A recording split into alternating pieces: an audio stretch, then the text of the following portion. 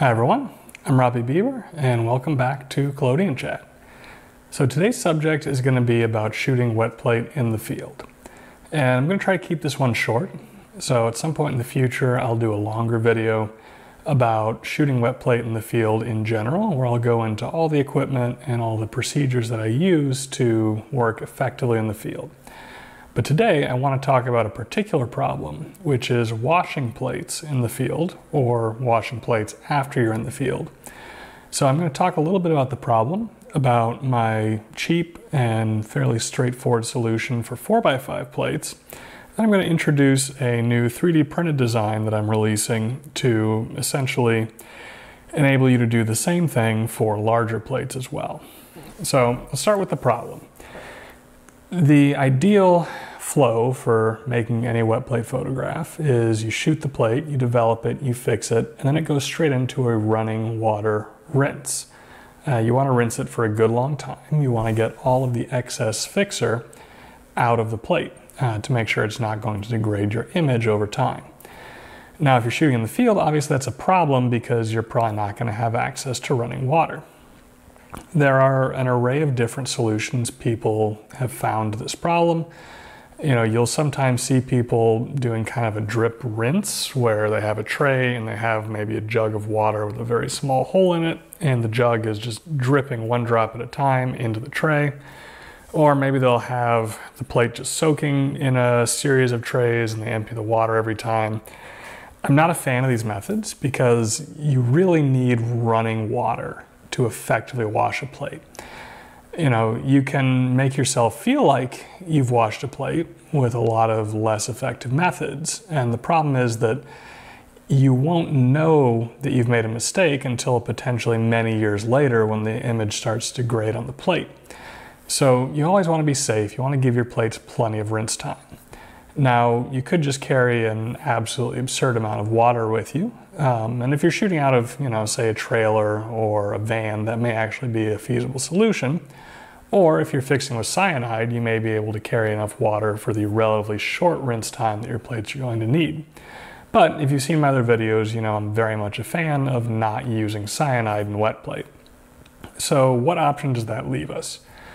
Well, you don't have to rinse your plate immediately. You can keep the plate wet, and as long as it doesn't dry out, you can take it home and wash it there with the comfort of running water. So there's basically two ways you can do that, right? One is to carry a big old tub of water with a rack for the plates in it. I'm not a fan of that method, although it does work fine, simply because it's difficult, right? Wet plate in the field is already difficult enough without carrying a giant tub of water around. Water is two things. It's very heavy and it's very difficult to contain when you have a lot of it sloshing around. So, first of all, you're looking at adding a lot of weight to what you're carrying around, which if you're going, a significant distance from your vehicle can be a problem. And also, it's just very hard to get a container that's so watertight that it won't drip as you get a large volume of water inside of it sloshing back and forth. So my preferred approach is, rather than submerging the plate in water, to coat the plate in this solution. So this is 50-50 glycerin and distilled water. It's just regular vegetable glycerin. You can get it in small bottles from the beauty section at CVS. You can get it in much bigger bottles at a much lower price per unit from, say, Amazon or any other retailer. And all you do is you just mix it with an equal volume of distilled water. I like to put it in a flask like this. I shake it up. I keep this with my chemistry. And when I'm finished developing and fixing a plate, I just flow this mixture across the plate the same way that I would collodion. And even as it seems to be dripping off of the plate, enough of it is going to stick to the plate to keep it sufficiently moist that it's still going to be, it's still going to be fine to wash it off and then give it a good rinse when you get home.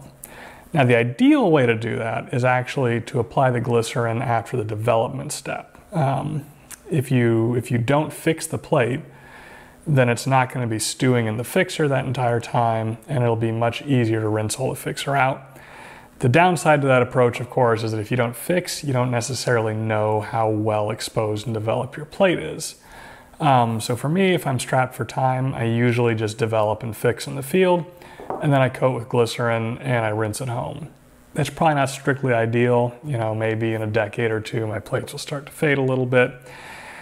I think if you have some more time to work, probably the ideal compromise would be to make one plate, develop and fix it, make sure the exposure and the development time are good, and then you can just develop the rest of your plates for the same amount of time in that session and fix them all and rinse them when you get home.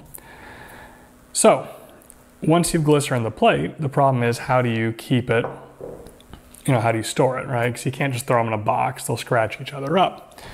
Well, it turns out for 4x5 plates, there's a really simple, really elegant solution to this. So you just get any old big kind of Tupperware style bin.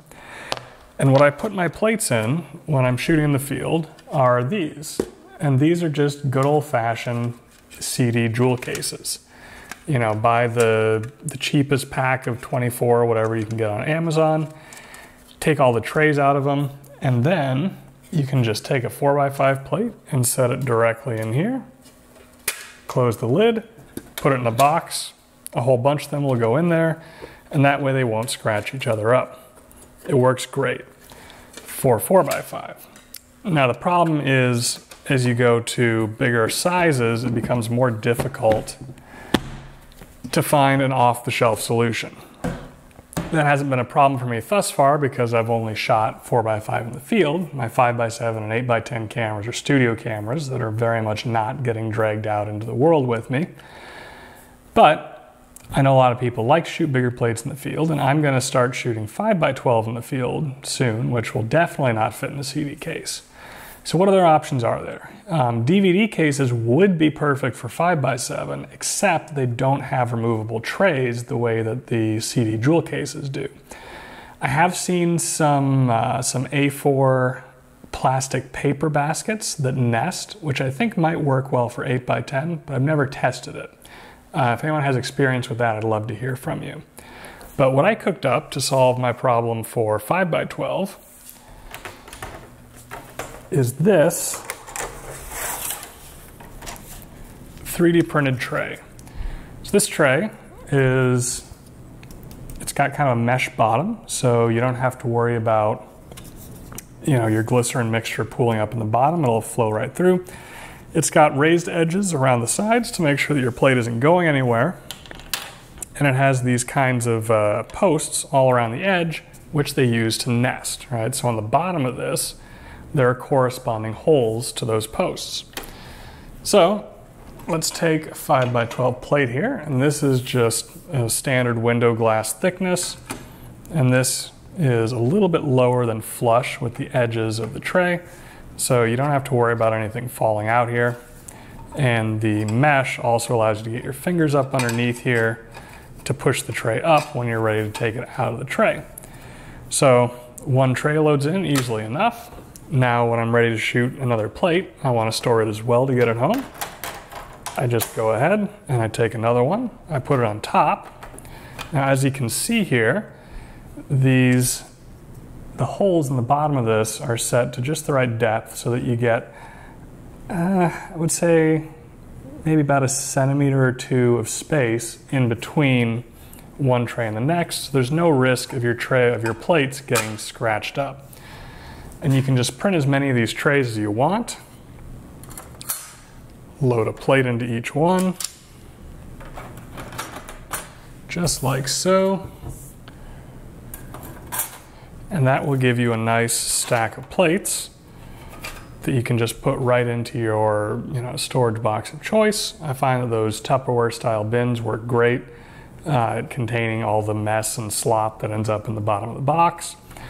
And then you can take this stack out at home, just start disassembling it, taking the plates out, and all you have to do is when you get to each one, you give it a good rinse under, kind of the faucet to rinse the glycerin off, and you just put it in your washing tray, let it rinse for whatever the appropriate amount of time is for your fixer, and you're good to go.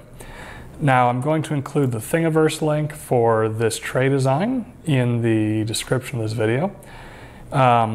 I designed this as a parametric model, so you can very easily change the size of this if you have FreeCAD to any dimensions that you please.